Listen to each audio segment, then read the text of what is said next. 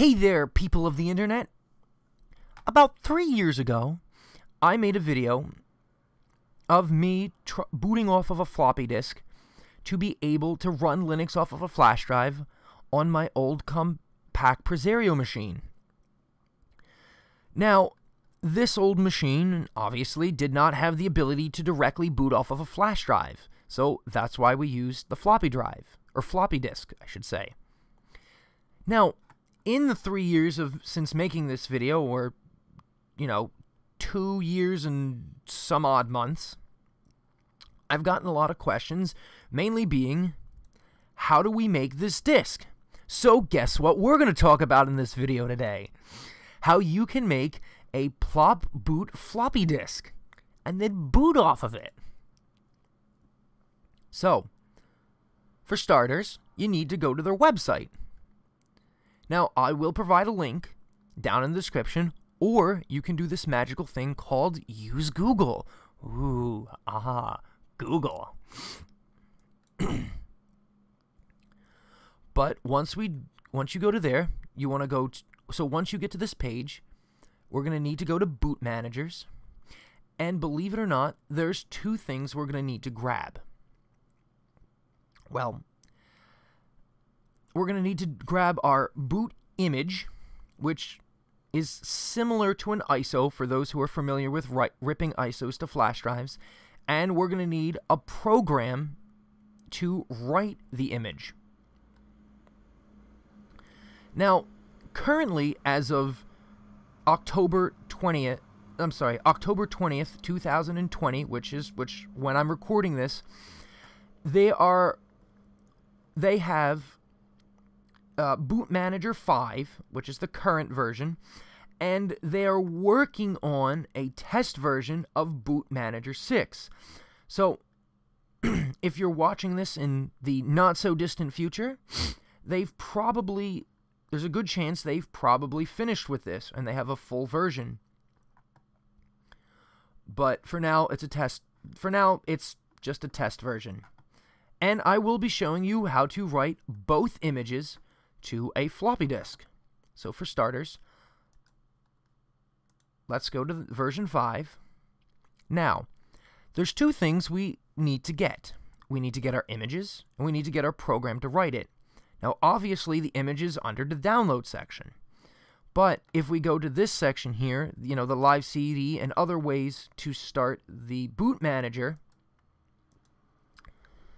that's where we're going to be able to get the program to actually write it to our floppy disk.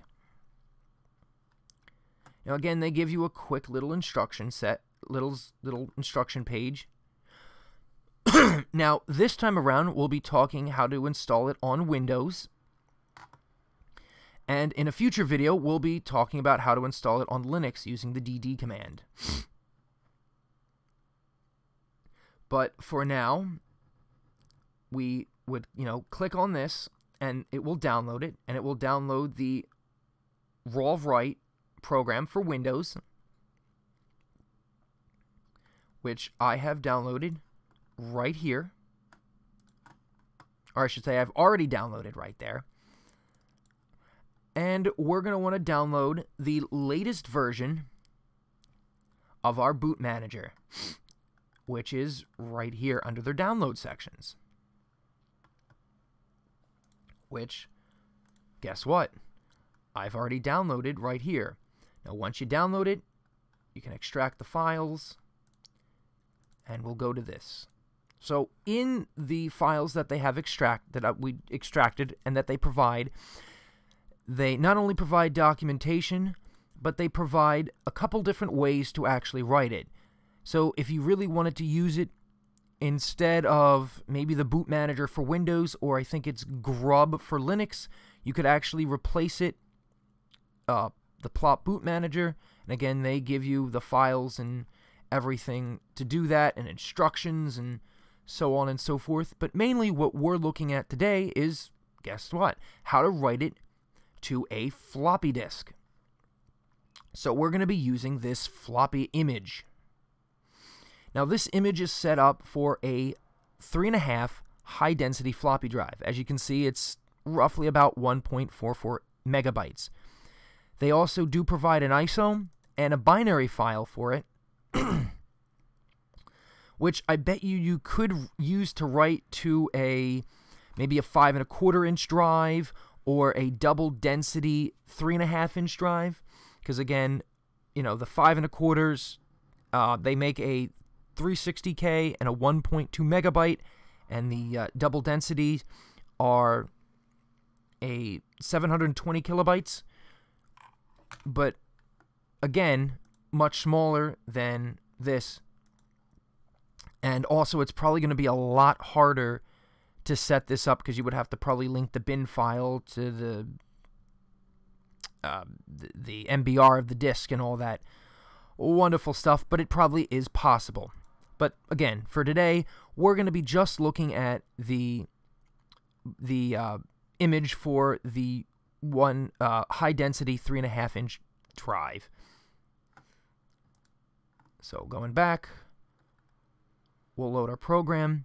Now, for those who are familiar with writing ISOs to a flash drives, believe it or not, it's a very similar process. You have an image, so instead of writing an ISO, you write an image, and instead of using a program to write the ISO to a flash drive, like there's Rufus and there's NetBoot, and for our Linux people, there is Yummy, and I think even at one point Windows came out with one for their own version, for their own Windows ISOs. But instead, we're going to use this program here called RawWrite that is going to write the image to a floppy disk. So you notice here, and again, just like you write with writing an ISO, you would select your flash drive and you would select your image. But this time around, we're going to select our floppy drive, which is, we're going to start with A today, because that's the internal one I have actually on my computer. We're going to make sure it's set to write, and we're going to select our floppy image.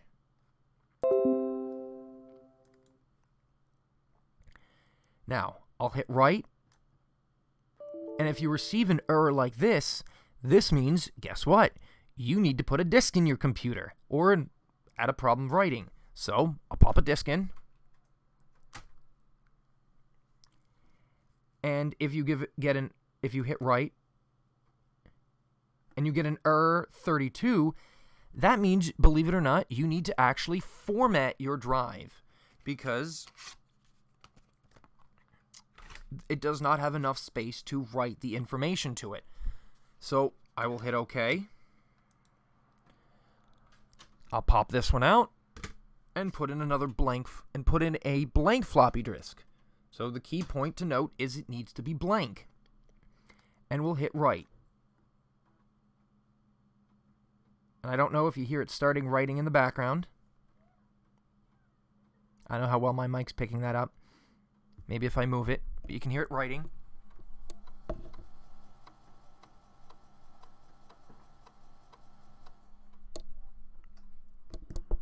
And you can see here at the bottom, there's the percentage of where it's at. So we'll give this another couple seconds. And again, basically, once this is done writing, you can exit out of the program and eject the disk, and then use it for whatever computer or whatever drive you want to use it on. So there you go.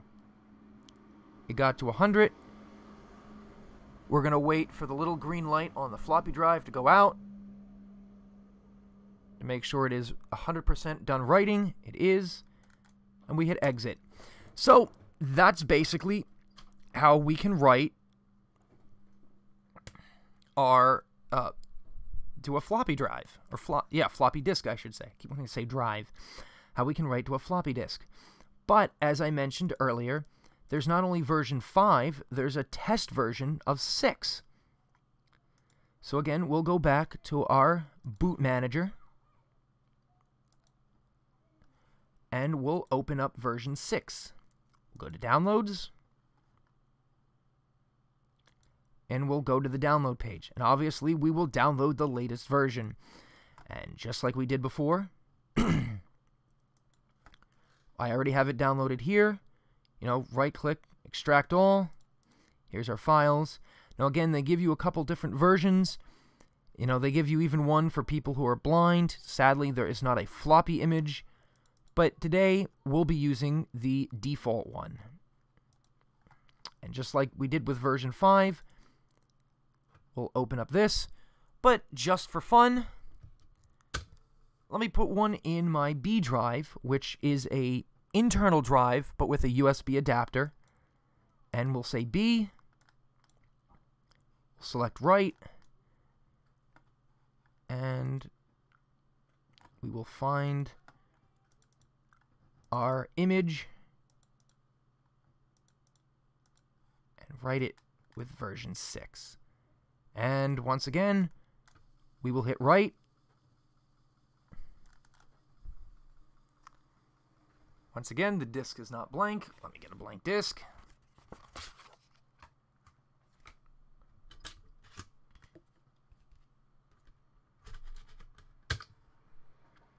And we will hit write.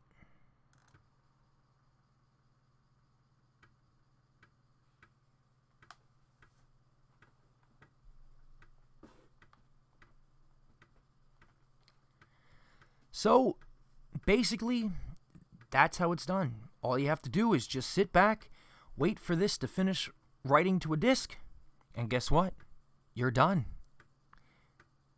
And that's basically how you can write both Plop version 5 and Plop version 6 to floppy disks. And once again, people of the internet, I thank you for watching.